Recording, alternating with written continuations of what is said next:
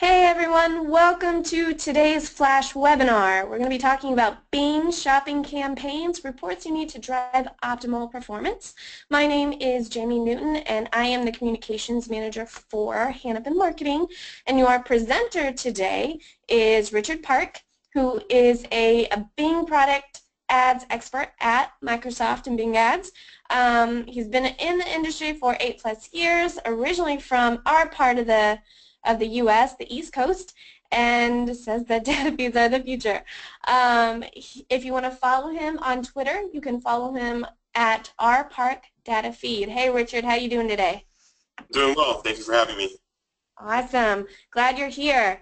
All right, so real quick, just one housekeeping item. If you want to join the conversation today, include the hashtag ThinkPPC in your Twitter tweets. If you have questions, use the webinar question box to send us questions. It's right there on your control panel. If you guys, real quick, send us a hi, hello, and just make sure that, or let us know that you can hear us. We will have a live Q&A at the very end of the session. So go ahead, fill out those questions. We'll get to them right after Richard's presentation. All right, that was quick housekeeping. Without further ado, Richard, take it away. All right, thank you for having me again. I'm Richard. Like Jamie said, I've been at Microsoft for about 2 years now, working on emerging platforms such as shopping campaigns and remarketing. And today I'm happy to present to you about the reporting system within Bing shopping campaigns. So we have 3 agenda items that we want to cover. One is the Bing shopping UI reporting within the UI. Other one is pulling the BSC reports from the reporting tab, and then looking at your search term reports. So today we're going to start with the dimensions report within the UI. So when you're in the actual Bing Ads UI, you have a new tab once you started a shopping campaign. So once you have shopping campaigns running for about a week or two, you'll start to accumulate data. Rather than going in and pulling reports out, you can directly go into the UI under the Dimensions tab and start pulling reports from there. And within the Dimensions tab, when you go in there, you have a drop-down filter where you can choose between 5 actual filters just for shopping alone. So you have your category, your product type, your brand, your item ID, and your store ID. When it comes to the UI reporting, the best practice, and what I highly recommend, is using the item ID reporting. The item ID reporting is the most granular reporting, which gives you line item detail reporting.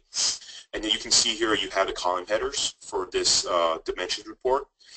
And you can see if you have the UET conversion tags, you'll be able to look at you can look at your conversions plus your conversion rate and your CPA. But then again, you can look at your average CPC, your CTRs, how your clicks are doing as well for every item that's actually live within your product feed. Other things that you want to look at when you're filtering through items based on your business goals, so you can export and filter the KPIs. One thing that this report's good for is that when you're looking at your CTR and you're looking at your clicks and impressions, when you're filtering through those from highest to lowest, you can determine which items are performing well, and that maybe items that you might want to bid up on, or items that you want to bid lower, or even exclude from your actual campaign or your product groups, right? So you can definitely look at that. And then you can also look at the attributes in here. So in the column headers, you see you have your categories, your product, you have your brand, that'll show as well. So maybe you're just noticing a trend with the brand, and the brand is performing really well. Maybe you might want to break that out and emphasize a higher bid. Or you notice that certain category or product type is performing well, right? So you can break that out as well. Or a brand or category isn't performing well, so bid down or even exclude that brand per se. So definitely use the dimensions report within the UI just to get a quicker glance at how things are performing. So Bing shopping campaigns, you also have two reports within the actual reporting tab. So when you go into UI and click in the reports tab at the top, we'll have these 2 new reports that'll show up.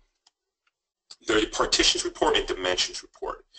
So what the Partitions Report is, it's basically an overview of the product group structure and breakouts of how everything is broken out from the campaign to the actual product group. So if you have one product group that's broken out just by brands, it'll give you all the KPIs just from that product group.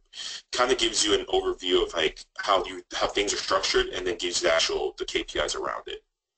The dimension report, it's basically like what we just went over within the UI, but there's there's more detail that you can add to it and the additional attributes as well.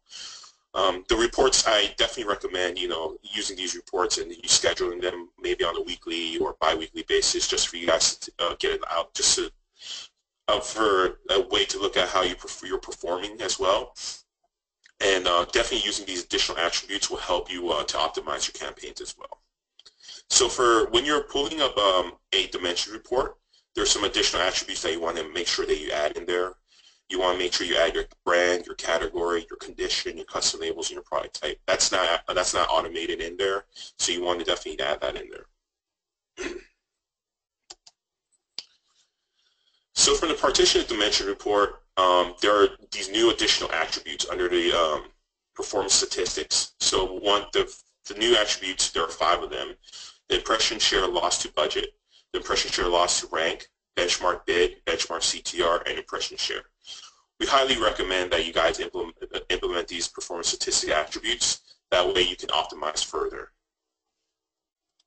So when you go into the UI and you're using this report, whether it's the dimensions or if it's the partition report, just add these into your columns, and then you'll just be able to run the report. And you can also do it by the device type as well. So there's a desktop and tablet, then there's mobile. So run those reports. You'll get a data output like this. I had to hide some of the columns that were irrelevant to this because I wanted to show you the additional attributes and how they work.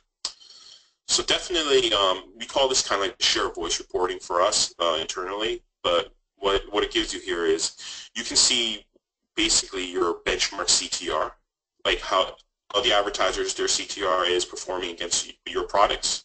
So that way, it kind of gives you an idea of, hey, maybe how come my product isn't showing up how come my product isn't as relevant, right? It might have to do things with the actual title and with the product feed, or it might have to do with the way your site's even optimized. Then again, you can look at your benchmark bids as well.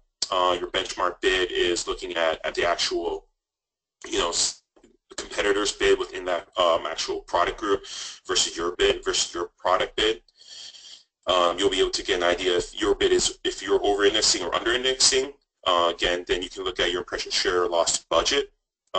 If you're under-indexing your budget, or if you're over-indexing, and then again your impression loss to rank. For rank, you can look at, for this, you can see here that impression share loss is 76% for the first item here.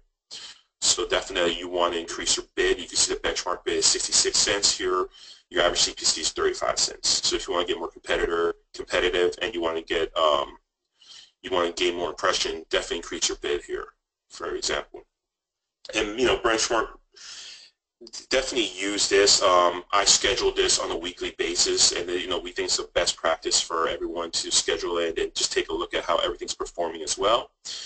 And like I said again, for a dimensions report, you're able to look at how you might want to even break things out more granularly, or how you might want to group things out. You can use again like your brand, your categories, your custom labels to see these are what we should be targeting more, and playing around the bids as well, what we should be excluding. So here are some definitions for the benchmark bids, impression share percentage.